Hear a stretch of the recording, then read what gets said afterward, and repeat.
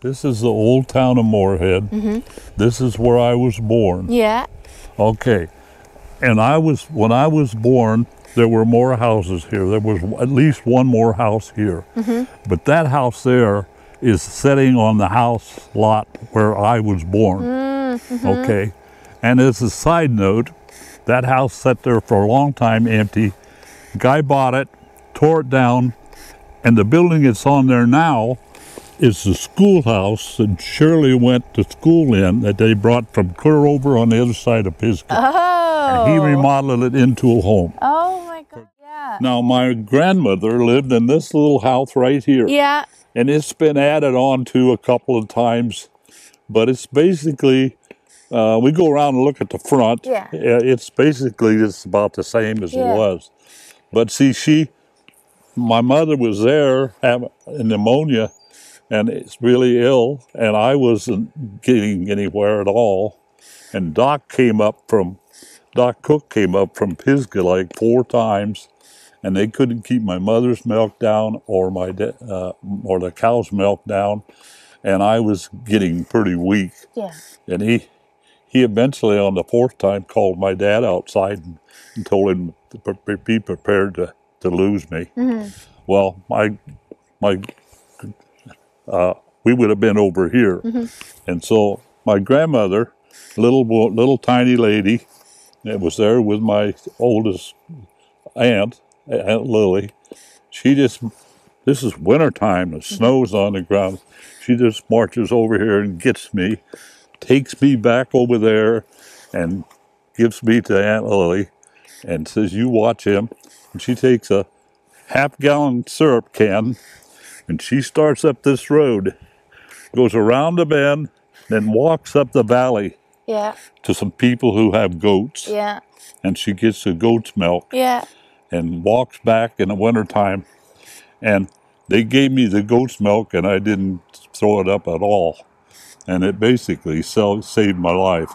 So this is where it all where it all happened. This is where it all happened. Years ago. Yeah. 92 years ago. Yeah. Yeah. Almost to the dot. And so, I've seen this change off and on, but this is the very first town, very first settlement. And then when the railroad came through, everybody went over there and built in the other new town of Moorhead. So this is where it all started, basically. How does it feel to walk down your old street, like where you were born? Well, I tell you, I haven't walked down this street for 50 years or more. Oh, really? I don't remember ever walking down this street. I always drove down this street. Always drove by. Well, I guess you didn't when I walk it as a baby was young, either. I was out here playing around. You know. So you're saying that the original house was smaller? Yeah.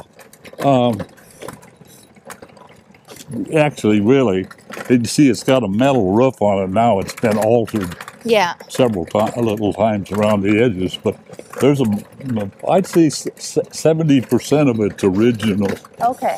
Especially on here where you see this door that they're not even using anymore. Yeah. The house from this angle hasn't changed that much, except there were white fences here in the yard, and they had flowers and rose bushes and everything. The little white shed might have been here, but I don't think so. Yeah. Basically, just this house here, because that garage was added on. Such a little thing. I remember standing outside looking in those 2 windows when my grandmother was passing away. Oh. They relegated us, me and Viola, outside. Yeah. And the family was a lot of family here. Yeah. So she died in this house? She died in this house. Yeah. Wow. And this, of course, was just a narrow dirt road. Yeah.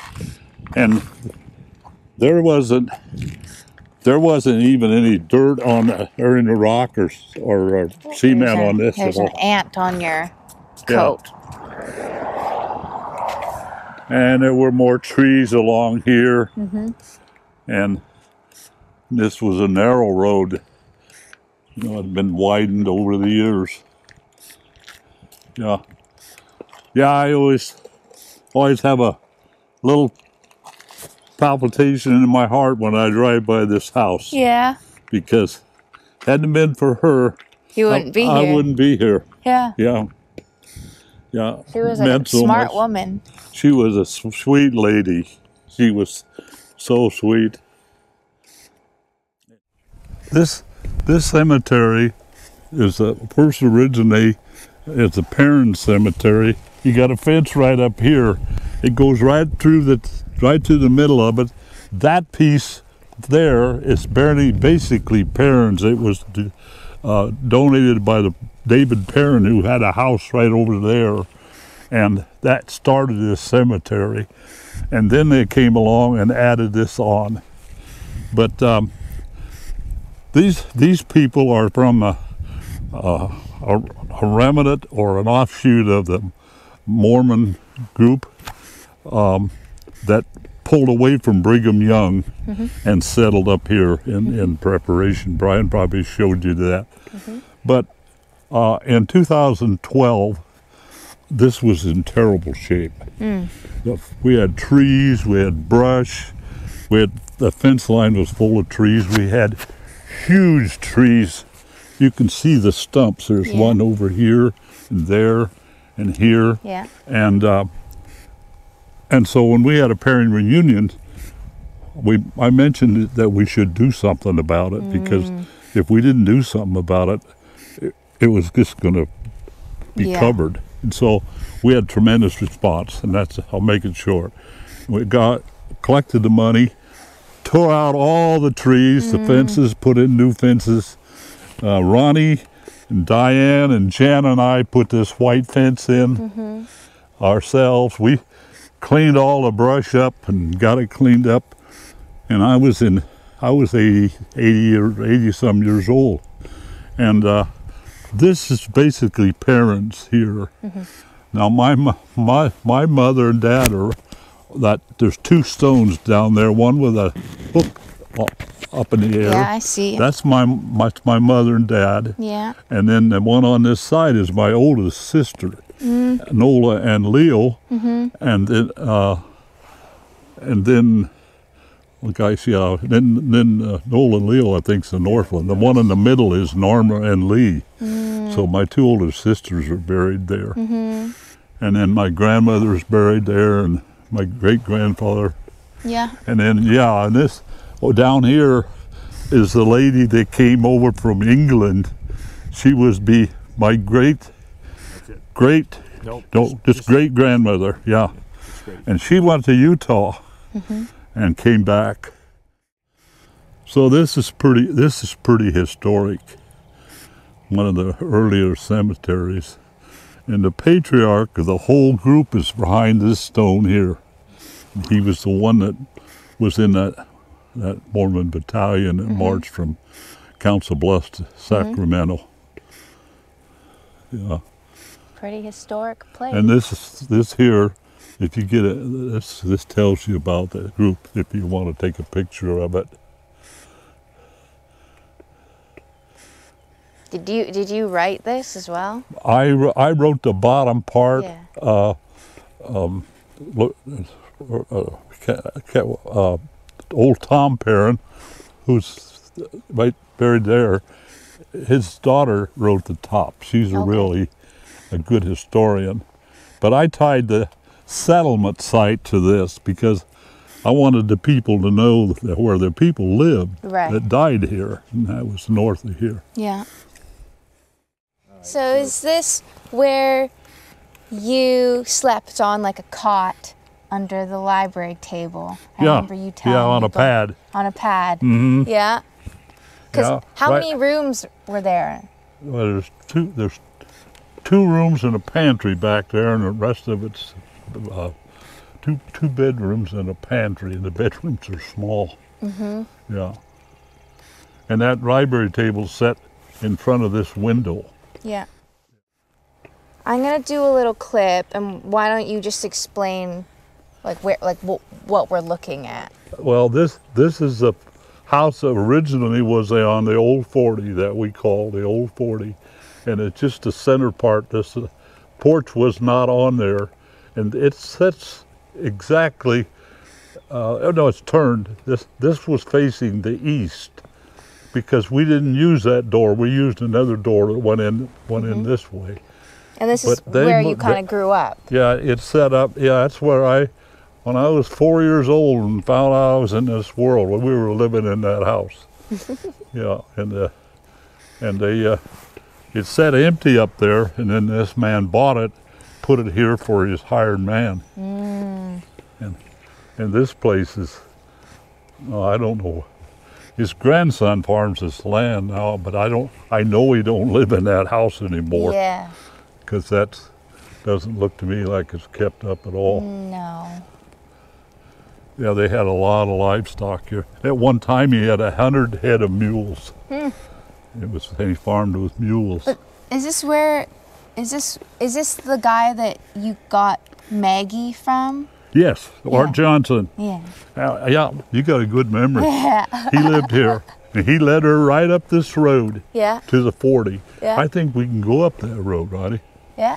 And that'll be, Art Johnson, he wore a cowboy hat. He was really a handsome man. Yeah. All the women just swooned over him, including my mother.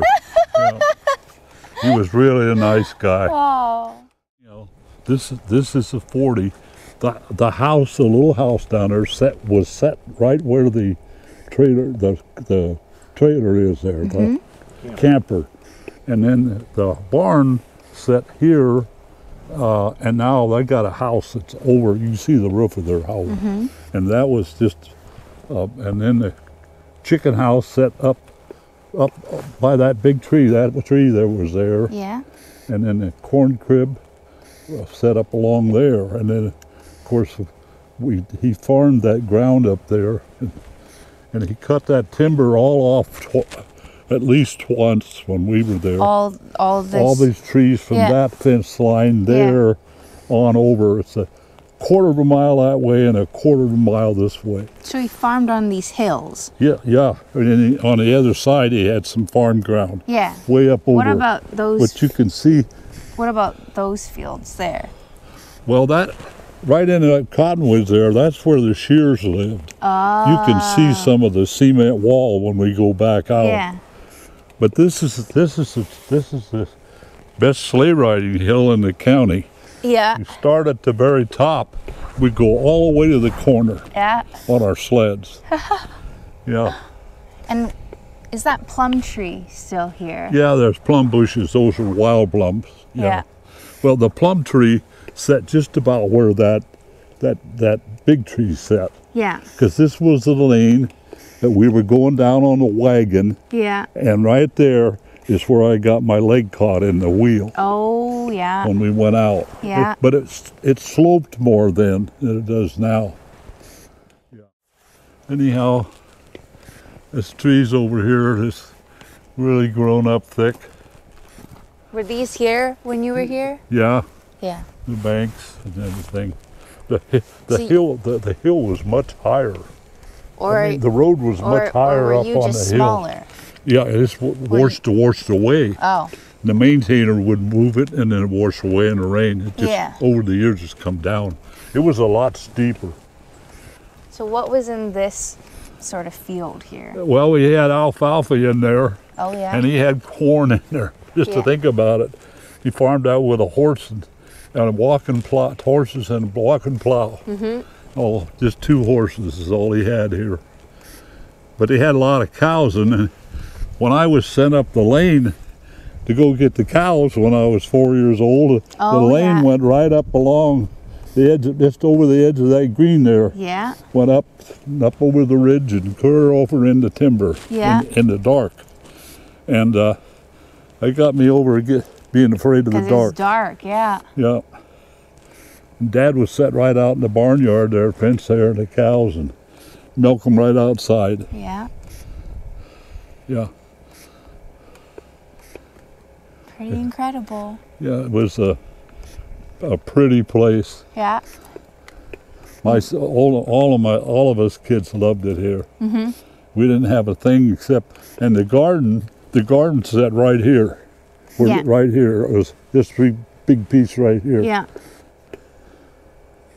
Is this where you caught Viola's skirt on fire? Right here. Right about where that building is. Yeah.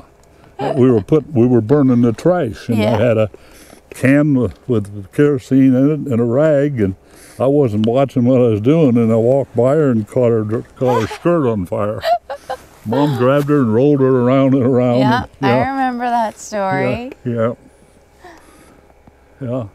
And this is where they were up there on the edge of the timber getting wood, loading it into the wagon and throwing on these big chunks of wood, and Dad was bending over and Lauren picked up a piece of wood and threw it up on there, and it didn't quite make it in the wagon, come down, hit Dad on the head and knocked him out. Yeah. Cold. Yeah. And he laying down behind the horses. Norma comes running to the house screaming at my mother and saying, "Lauren killed Dad. Yeah. Lauren killed Dad." Yeah. He came to, and we all had a good laugh out of it. Just accidents happened all the time on the farm, yeah. Yeah, and that's the same place I ran through the barbed wire gate when I came back, when Dad closed the gate. Yeah. And I brought the cows down, and that was just there? Yeah, right up from that red car. Yeah. And that's where it almost ended for you. Yeah. The barbed wire caught me in the throat and the stomach and the legs. But it didn't go sideways. Yeah. It just made puncture holes. A lot of close calls growing up. Yep. Yeah. The house set right here, and the barn set out there, and corn crib was out about where where they plowed up the dirt, and then the barnyard was there, and there was a lane that went up, and that was mostly all pasture up there. Chicken house was up here behind us. This was all garden in here, and this ditch has been dammed up and filled in a lot. Otherwise, that was what Shirley was talking about, the holes. It was terrible. And the well set right on over the bank.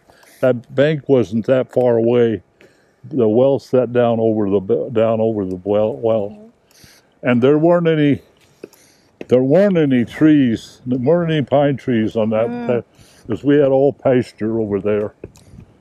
And see, they've taken the fence down because this is DNR. This is DNR ground now. It's the government ground, and this has really changed a lot. Our old barn that we tore down was over here, and then Dad and I tore it down and took the lumber and made a lower, flatter barn, and that was our milk barn, and the horse barn was right up in there. So what are some things that happened while you were on the 80? Is this when Lauren got drafted? Was that on the 80? No, we were out on the Rogers place. All right.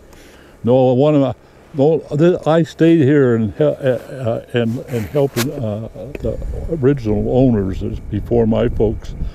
Old Man Pitt, we called him. I can't remember his first name. He broke his shoulder, so I came out and did chores for him, and I did chores, and I went to school. And the school bus would come down, and there was a road that went right around the house, and then right out. And when I got through, he got healed up, and he paid me off.